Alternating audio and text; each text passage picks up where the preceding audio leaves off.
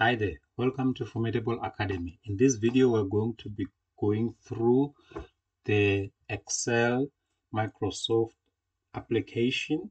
We are going to look into the ribbons, into the interface, cells, sheets, and the notebook itself. This is an advanced introduction. Nothing will be explained in detail, but everything will be explained to the fullest. So when you open the app, what you see is what I'm seeing at the moment. Can also greet you. As you see there, I'm recording this. It's 22:11, so it will automatically look at your time and greet you accordingly. So what you see here is your home window. On your left here, you have your new button, which allows you to create a new workbook. When we click here, we can say we want to create a new workbook. And then when we go back again to home, am I lost now? Okay, let's enter Excel again. So when we go back to home, we also have the functions of open here on your left.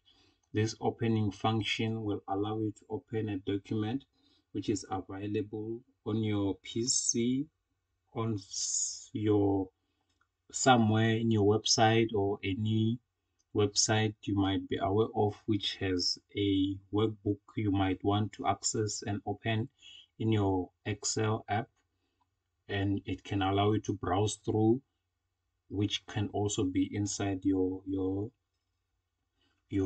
computer. And here you have the search bar, which will allow you to search an Excel workbook you have already worked on. So it's very important to remember the names of your Excel workbooks, because here you can easily search it and find it. And here you have an option to select, to enter folders and search for an Excel workbook, to say you have stored in a certain folder in your laptop or computer. Going back to the home part or home interface, we see that we have templates here. The top templates are examples that Word provides you to simplify your life.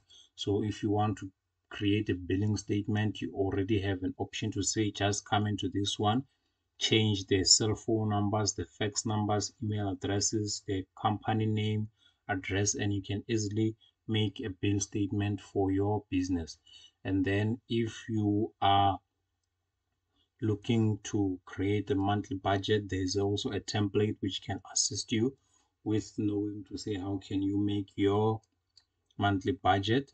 And then there are more templates here. It's just that they are very limited, but these are your templates available. And I'm certain there might be a website you can try to research this to download templates from other websites. It's more than possible.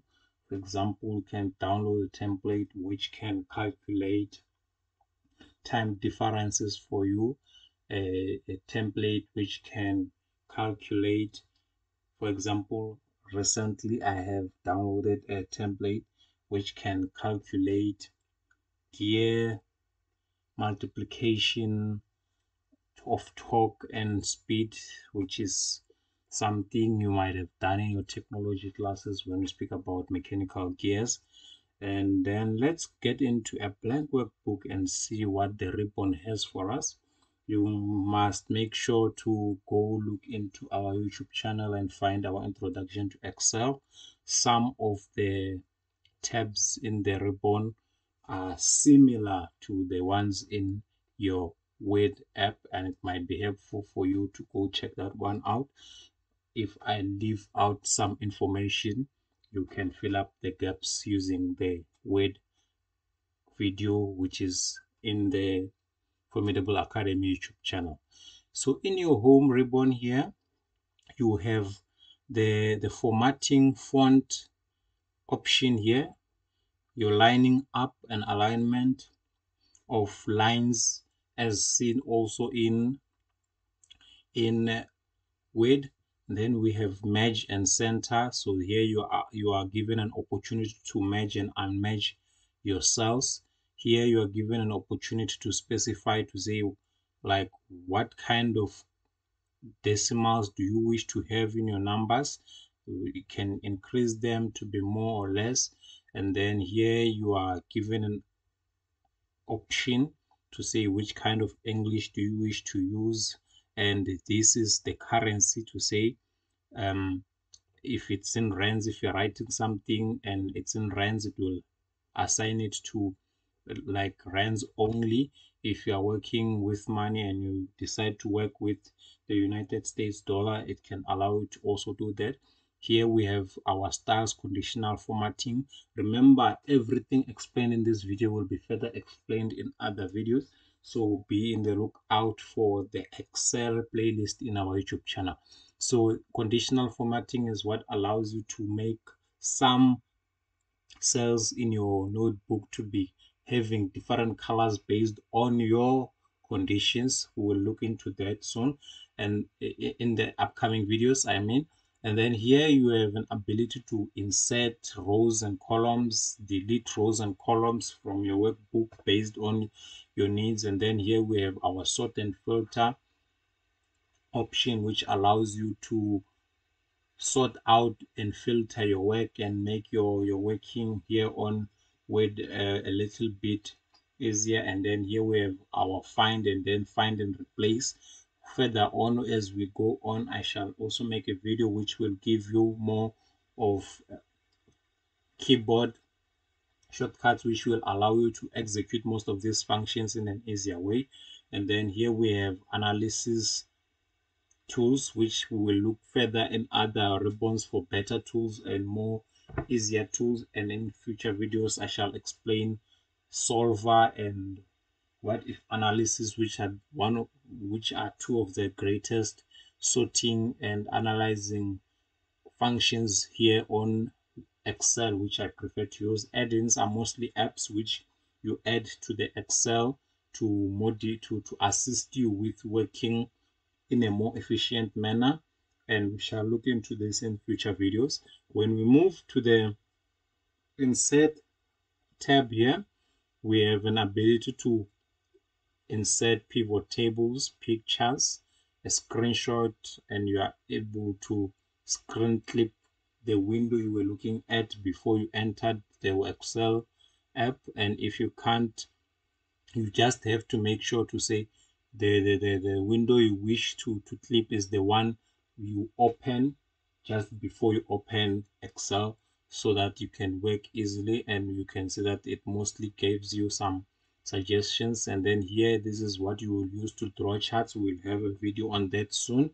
And then we move to spark lines, which are more like trend lines, which will be there to assist you with putting some boundaries around your charts and such. And the good thing about this, you can like hover above any function and it will explain to you what it does. So here we have some filters based on time. Here we have links which will allow you to link your Excel notebook to your Word document, and when you do something this side, automatically whatever you have linked to your Word book will also be automatically changed. Here is when you want to add text, you can add a text box to your Excel notebook and write something as a note for yourself. And then here is when you want to add an equation. It works the same as explained in the Word introduction and in the Word equations videos in the Formidable Academy YouTube channel. Symbols the same as explained also in the videos in our Word application playlist in our YouTube channel. Then page layout, these are functions which will allow you to put some coloring effects on your notebook, how the notebook is orientated, the zooming and scaling. When you have something pasted on top of your notebook, it can allow you to make that thing appear on top of the notebook or appear below, or like the text in your notebook will appear above whatever is inserted or pasted on top of your notebook. Moving on to the formulas ribbon, here you are given an option to know to say like what are the available options you can execute using Excel. We'll look into detail as to how you can use most of these. It will depend on what field you are working on and what you work on, but it's more like the spinal cord of Excel, because this is what we come for in Excel, to make calculations easier, calculations which change in real time. I shall come back to explain most of these, but these are your functions available here, and this will assist you if maybe you are writing a test or an exam. You can come here to remind yourself to say, what function do I use when I want to look into getting something like this, or how do I execute the cos, the sine, the acos, the accord, the tans, and all those things. So we shall come back to this. This is more you defining your Excel cells as named cells, and we shall come back and look at that. Formula auditing, this is more of you coming to validate whatever you've written in your formulas and your calculations. So this is also part of validation. Shall not take more time on it. Let's move on to the data ribbon. The data ribbon is more of you trying to import data mostly from CVS and from other sources, and this is how you can import the data. And you can see here to say it allows you to say where are you getting the data from, and then it can allow you to import your data. Here is when you are working with currencies. This is your sorting option as appeared in the previous response. Shall come back to explain this in details in the upcoming videos. This is your what if analysis, where you find your goal, seek something we are looking forward to for our analysis, and working with data solver, a nice optimization tool. I shall come back and explain in the upcoming videos. In the review section, this is where you look into fixing your grammar, your language, and such stuff, which is something that is not very important in Excel, because here we are dealing with numbers and not words. And then the most other crucial thing, you have your protect functions here, which will allow you to protect a sheet or protect a workbook by putting a password into it. We shall come back and look into it in detail in the upcoming videos. Just be in the lookout to your Formidable Academy YouTube channel. Then looking at the view ribbon, this is where you are allowed to now modify how you see your Excel workbook. You can remove grid lines. Grid lines are the lines inside your workbook. If you look at it now, there is no blocks here. So grid lines make the blocks appear. And then the headings are what you see here for the rows and columns. This is what you see. So it's the naming for the rows and columns, which is very important. I would say always keep this on. The formula bar is where you see what you are doing inside the cell. Very important. It's something I wouldn't say you must remove. It must stay there all the time. Your zooming options, your freeze and split functions, these are also very helpful when you are sorting your data or trying to work on a certain part of your Excel sheet, and maybe working on two parts which are far from each other. This can allow you to do that with ease and in a more efficient manner.